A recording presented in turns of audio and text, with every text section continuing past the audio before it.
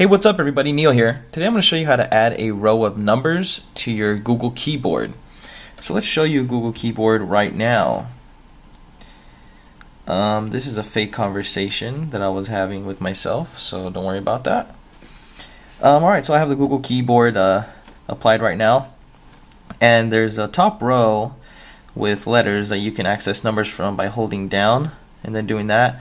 But honestly, I just like having the numbers on their own row, like certain other stock keyboards do, like the Samsung keyboard. But I don't like using the Samsung one, so for whatever reason, let's just say I'm using Google and I want a top row of numbers. It's just easier, it's more fluid when you're typing. You just have the numbers there, you don't have to hold down a letter or anything. So I'm going to show you how to basically add that to your keyboard.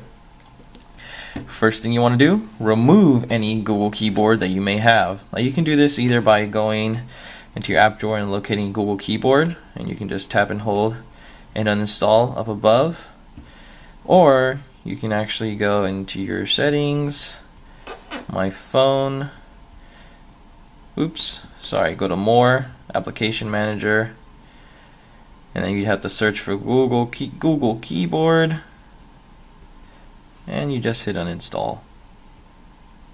Okay, so this is a modded version of the Google Keyboard we're going to acquire, so you will have to enable unknown sources, go back into your settings, go into security, it's under more, go into security, go to unknown sources, and check that. This will allow you to install apps from sources other than the keyboard.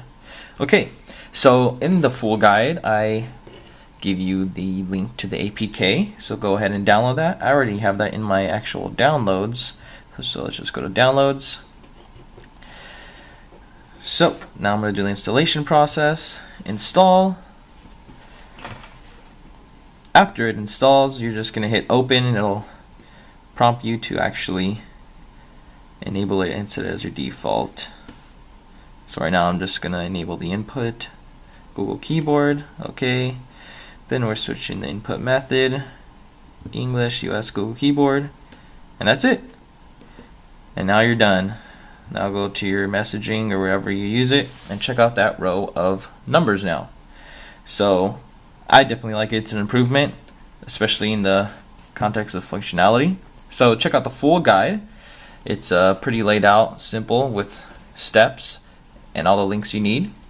And if for whatever reason you want to go back to the regular Google Keyboard without the numbers, just uninstall this version like I showed you, and then download the most latest version on Google Play of Google Keyboard. So as I said, check out the full guide, and don't forget to like, comment, subscribe for more useful videos, and thanks for watching.